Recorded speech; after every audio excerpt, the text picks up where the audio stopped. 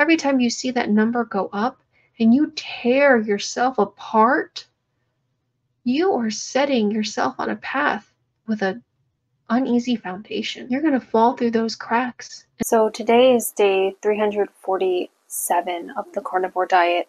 I just had, I think it's one of the best non-scale victories I've ever had. This is my bikini, and I still have some damage from eating the standard American diet, 168 pounds. My highest weight ever was 240 pounds, and on the carnivore diet, it started at 202 pounds, and this is a medium. I feel like it fits. I remember always being so nervous about wearing a bathing suit. This is the first time in my life where I'm not ashamed of my body, and I'm just like, yep, I'm wearing a bathing suit. Just like everyone else. This is incredible. I lived my life for so long not loving myself, and it feels really good to be able to just take a moment and go, yeah, you're wearing a bikini and you don't look horrible. And you look like exactly how you're supposed to. Could I be working out, and could I be doing things to make my physique more tight and more muscular? And of course, but this is my reality right now, and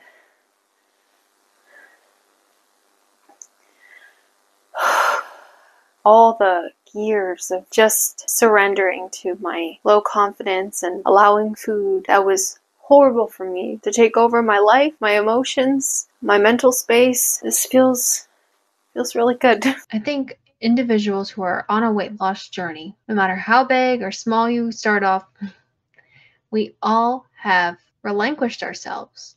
We have given power to a number on a scale. And I remember from a very young age, really like freshman, sophomore year of high school, I remember hearing girls talking about their weight. I remember one girl, she was saying, I am under 100 pounds. And I was not a part of this conversation. I just kind of was listening in on it. I was eavesdropping. And I remember all the girls going, oh, wow, really? You're under 100 pounds? And she was so proud. She was so proud that she was under 100 pounds. And that kind of got me thinking about my weight. How much did I weigh? I want to lose weight. I want to look good. I want to be attractive. The number on the scale was everything. I didn't want to be healthy. I didn't want to be muscular. I didn't have a goal of like running a mile in a certain amount of time. It was all vanity. I wanted to be smaller. So I started having this negative mindset about my body when in reality my body was beautiful. I had such a nice, healthy body when I was a teenager. And then it wasn't until after I graduated high school and I started my first job, which was working at a bakery, when I started seeing the scale really start to go up. And I was intoxicated by all of the pastries, the smells. I can still smell them to this day. This is so upsetting to me. But the truth is that I would sneak into a freezer that I knew that didn't have any cameras, and I would eat food that was supposed to be thrown away. When food is out on the counter and a customer doesn't eat it within a certain amount of time, like if it's under a heat lamp or something, you're supposed to take it to the back, log what wasn't sold, and throw it away. I took it as an opportunity to fill my stomach. If I think back, I wasn't actually hungry. My stomach was a monster, and it just wanted to consume everything. There was no means to an end. And as the years went on, I just kept slowly gaining weight. Every year, I would gain something like 10, 15 pounds, and I would eventually become 240 pounds at my highest weight. And a lot has happened since, that point in high school to becoming 240 pounds. But I think that all I really cared about was the number. And the thing is that I didn't really understand what the number meant. I remember taking my measurements because I was like, oh, that's something that people do when they want to lose weight. They look at their inches. And that's something I actually still really like that I've learned. But I remember taking my measurements of my hips, largest parts of my hip with my butt included. It was the largest part of my body. And it was 50 inches. And I remember going on Google and typing in, is a 50-inch hip size large? Is it big? Is it fat? I didn't really understand my body, especially when it came to how I looked anymore. I feel like I just kind of blocked it out. I don't like to say, unless I'm actually properly diagnosed by something, I don't like to say that I had something, but I think I had some symptoms of body dysmorphia in the sense of that when I would look in the mirror, I thought I was smaller than I actually was. And it wasn't until I had a picture taken of me at a horrible angle. I would stand next to somebody who was a regular, healthy size. And that's when I would see it. I noticed it looking back in pictures that I was always posing. I had my hip out, my leg, one leg forward. I would go on my tippy toes. Anything that I could do to lengthen my legs, to make my legs appear thinner. And this is not a conscious effort on my part. It's just something I did. It was something I was insecure about. When I sat down, I would raise my toes too because I wanted my legs to look smaller. That was my biggest insecurity. And when I was on my weight loss journey, I felt like I said that for so many years. I'm on my weight loss journey. There would be 3 outcomes that would happen in the morning. When I would wake up, every single day I did this. Every time I'd wake up, I'd go to the bathroom. I'd make sure I had no clothes on. So I took off my pajamas, my underwear, any jewelry that I was wearing, hair tie even. I had to be completely bare. And right before I would step on the scale, there would be this anticipation. What's going to be on that scale? There's 3 outcomes that's going to happen. One is that I lose weight. Oh my gosh, I lost weight. Yes, I'm so happy. I can do this. I'm strong. I'm confident. I'm going to lose this weight. And then there'd be the second outcome. I'd step on the scale and I didn't lose any weight at all. Or maybe it was a minute number, right? And then it would just be like this awkward moment of being like, oh, well, I didn't lose weight. Well, I didn't gain weight. Why didn't I lose weight? Is there something wrong with me? Maybe I need to think about what I'm eating. Maybe I'll just cut my calories a little bit more that day. And then the third outcome, and you know where this is going, you step on the scale and you're heavier than you were before. The number went up. And I remember thinking the most horrible things about myself every time I stepped on the scale. My mind would create these horrible phrases of, you're ugly, you're fat, you're undeserving of love. You will never lose this weight. You are a leech of society. All the people you think that love you, they're going to leave. Or they're just going to keep taking advantage of you until they suck you dry. It's very easy for me to have this negative mindset because that's where I lived for so many years. I suffered with depression. And when things got too hard, I had panic attacks. And when things got even harder, I would disassociate. That number on the scale was directly correlated to my self-confidence. If it went up, I was like a worm, like just a bug, just crush me. If I lost weight, it would give me motivation to keep going. But as most of us know, if you're watching my channel, you know that I lost my weight with keto and carnivore in the end. And I wasn't properly nourishing my body. My nourishment had been redacted. I went to the doctor and I pleaded with him. I said, please help me. I want to lose weight. I'm so fat. And he literally pulled out his cell phone. He showed me an app. It's a free app. I'm not sponsored by them. People say that, right, on YouTube videos. I'm not sponsored by them.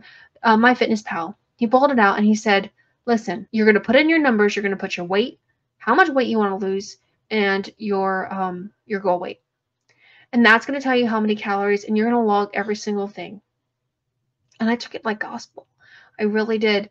And I don't think I was the most consistent with it, but when I was in that like tunnel vision of I have to track everything, I did it. And I kept yo-yo dieting. My weight would start to go down. I'd lose 20 pounds, 30 pounds, and I would feel like I had myself under control and that I deserved to eat something that was off plan. And usually that was like Chinese food or pizza or a large amount of pasta. or cookies and cake and all that ice cream. Oh, ice cream. Yeah. And then I became so addicted to those foods again. I just kept eating them or saying, oh, I can just add it to my calories. Oh, I can just add another serving. It's okay. I just won't eat that the next day. And then it was a mess, guys. It was a mess. So I would just keep doing it, and then I would quit when I fail, and I would just give up on myself. I didn't take care of myself. Just all those things that come with when you give the number on the scale so much power. And I'm not saying you don't use the scale. It's a tool, okay? And if I've learned anything about the keto and carnivore diet is that I need to make sure that I'm giving my body enough fat and low zero carbs so I can run on ketones, because that's where I feel my best. You might be watching this and maybe you don't feel your best on ketones, but I do. I sleep better. I have more energy. And I think so much clearer. I mean, don't get me wrong. The number going down from 240 pounds when I first started keto, and then, this year when I started carnivore, and now I'm down to 168. It feels so good to see that number on the scale. 170 pounds was my goal for like 10 plus years. I desperately wanted to see that number. But I think that there are people who put too much pressure on themselves, because at the end of the day, to truly lose weight, there's lots of things that go into it. It's not just calories. It's not just the food, even though it plays a big part. You have to make sure that you're eating well. 2, that you are sleeping well, that your hormones are in check, and then the most important thing is that you're kind to yourself.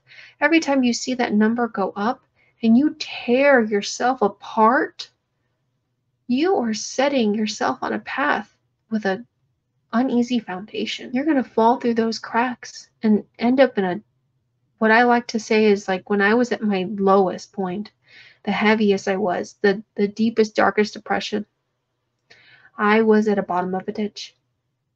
And I would look up and I would see all the beautiful blues. I would see the beautiful birds. They'd be singing. There was a big oak tree and the sky looked so blue. And I would try to climb out of it. And I would try to pull myself up. And I would just slide back down. And I lived at the bottom of that ditch for so many years. Because the thing is that I didn't have any self-confidence. I didn't love myself. And I think that is so important. Now, you'll see groups nowadays, people on social media, that say that you should love yourself at any size. And in a sense, I agree with that.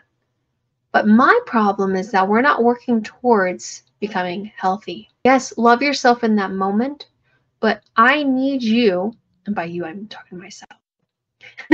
And if you resonate with it, you too.